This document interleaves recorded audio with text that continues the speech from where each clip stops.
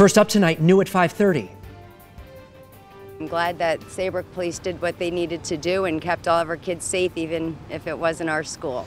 A high school threatened overnight with violence. Good evening, everybody. Thanks for joining us at 5:30. I'm Mark Zane. And I'm Erin Connolly. The threat was made on the social media platform Snapchat and was spotted by a concerned parent all the way in Colorado.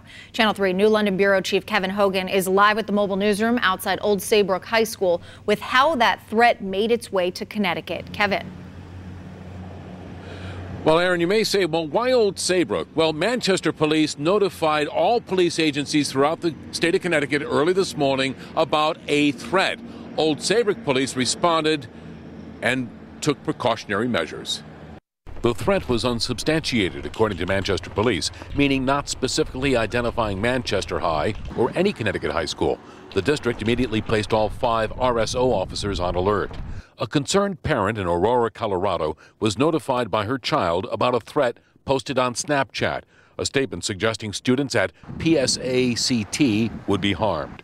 That parent Googled PSACT and somehow came up with Manchester police and called them at 3 a.m. today. That department notified all Connecticut police agencies, who had little notice to react before the doors to their high schools would open.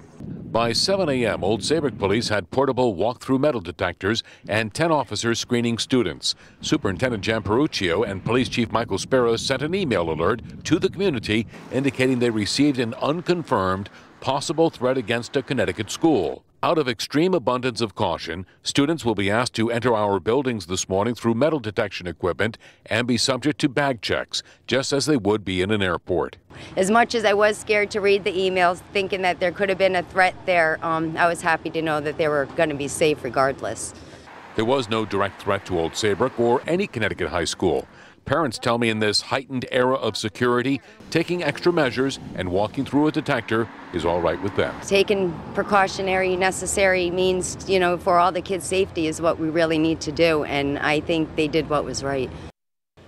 Now, late this afternoon, the Old Saybrook school superintendent and police chief put out an email notice to the community saying, "We are pleased to report that all Old Saybrook public schools, students and staff had a safe and typical day after a unique start." And they go on to add that with so little information in such short time that they had to respond. In the meantime, Manchester Sergeant Ryan Shea tells Eyewitness News that their investigation of the threat is over, but the investigation continues in Aurora, Colorado.